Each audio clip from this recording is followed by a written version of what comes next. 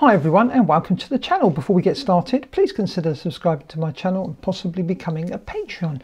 Now this video is to show you how to set up throttle scaling. Now the way I've set this up is with a safe throttle, which any electric model you should set up a safe throttle in case you accidentally arm the motor and your throttle's forward. But you could use this for a gas engine if you wanted to. You could set it up in a similar way. But anyway, let's switch over to the computer and I will show you how to do this. Right, so I've got my model open. Now there's nothing, I've not set up global variables for this. I've actually inputted the figures that I want. So the inputs are going to be standard, the mixes. Now as you can see here, we've got a lot going on with the throttle. But first I want to go look at the logical switches because there's quite a bit of work we have to do there. So let's switch to the logical switches. We're going to set these up with the safe throttle, but as you can see, we need far more logical switches to make this work.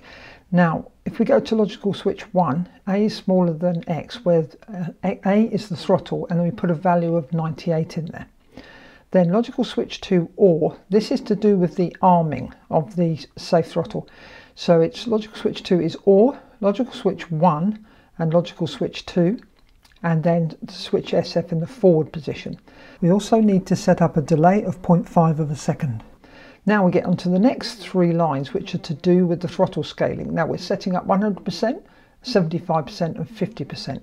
So if we go to logical switch 3, we've got OR, logical switch 1 in V1, then logical switch 2, switch SE in the forward position. And then we carry on this down to logical switch 4, where it's OR. The function is OR, logical switch 1, logical switch 2, switch SE in the middle position, and then logical switch 5, which is OR, and then the function is OR, logical switch 1, logical switch 2, and switch SE in the back position. Now let's go back to our mixes. Okay, hang on a sec, let's go to the curves. We would need to set up a curve.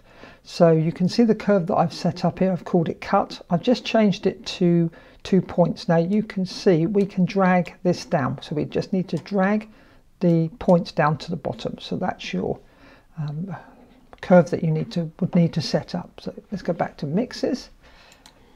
Okay, so with your standard throttle line, you're going to have to edit your first line, which is going to be source input throttle. The weight is going to be 100%, offset 0, the curve 0. Then we're going to select logical switch 3. And that's it for that line. Then you're going to add to the next three lines. So we're going to go to the second line, and you can see here I've set up the source is input throttle, the weight is 75%, the offset is minus 25%. Now that adds up to 100, you'll note there. Obviously a minus is a plus, but total is 100. If you take the 25 away from the 75, that gives you 50%. The curve is 0, the logical switch is going to be number 4, and that's it. Next line is going to be our source is our input throttle. This time you can see we've got weight 50, offset minus 50, and then we've got a curve of 0 and logical switch 5, and that's it. And our final line, we are going to have the source is input throttle, our weight 100%, our offset 0, our curve. We need to put a curve in here, which will be the curve 1, which is the cut one. Then we've got switch, but not logical switch 2 with the exclamation mark. And that is everything we've gone through. Now we need to have a look at the special functions, because what I did, I set up all the different sounds. So I'm just going to go through them for you. I put switch SF in the forward position, play track armed. Switch FF in the back position, play track disarmed. And then the last three are to do with the throttle scaling. So SE forward is going to be 100%, SE in the middle is 75%, and SE back is 50%. Now let's demonstrate this. Let's just take a look. Okay, let's click on here, get the channels to come up. So we should have 100% throttle. If we're armed, we are armed. So we've got 100% throttle, as you can see on channel 3. So throttle scale 75%. So now we're on 75%. You can see we're going to go up to 75%, bring it down again. Throttle scale 50%. So we go the full throw, you'll see we're only getting 50% of our throttle. But at any point, if we disarm, the aeroplane's engine would disarm. So if I arm, and it will not arm until I go back down again, and now we should have 75% throttle. Now let's take a look at the settings on our radio for throttle scaling. Right, let's have a look at our model settings. So first thing we're going to go to, I'm going to do them in order, is we're going to go to the mixes. So we go to the first line, and you see our source is input throttle, weight 100%, offset 0, our curve is 0, and we need to select logical switch 3, and that is it. Now we go into our second line, this is the 75% line. Our source is input throttle, weight 75%, offset 25%, minus 25%, and we need to select logical switch 4. Go to our next line and edit.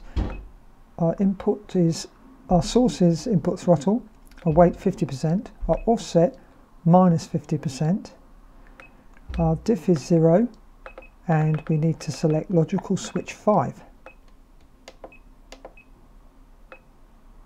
Our next line, the source is throttle input, our weight 100%, offset 0, and then we have our curve has to be the custom curve, which was the one we set up, which is cut. We'll get to that in a minute.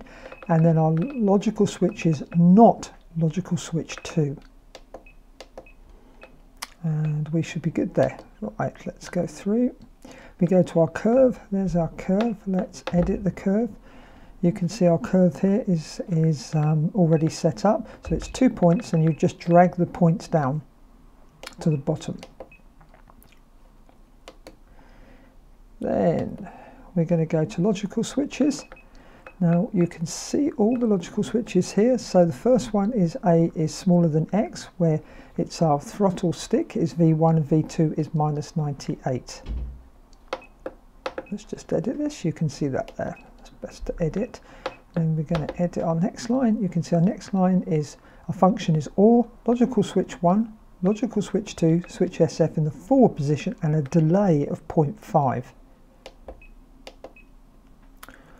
And we go down to our next line, and you can see our logical switch 3 is our function is OR, V1 is logical switch 1, V2 is logical switch 2, switch SE in the forward position. Now this is where we're getting our variable throttle rates. So we go to the next one, and logical switch 4 is the function is OR, V1 is logical switch 1, V2 is logical switch 2, and then our switch is SE in the middle position. And logical switch 5 is function OR, V1 is logical switch 1, V2 is logical switch 2, and our switch is switch SE in the back position. And we should be good there. So let's come back out, tap, go to our channel monitors, and we can check this out. So let's see, we are armed, and we are going to activate. So now we should have 75%, you can see there. We should only have 50% now, and if we disarm, well, our motors disarm, doesn't matter what throttle scale we're in. Well, I hope you found this video useful, and if you did, please give it a thumbs up, and if you didn't, give it a thumbs down. If you have any comments or questions, please leave them in the comment section below, because I would love to hear from you. And if there's anything I can help you with OpenTX or EdgeTX, please let me know in the comment section, and I'll see what I can do for you. Thanks for watching. Happy flying. Bye for now.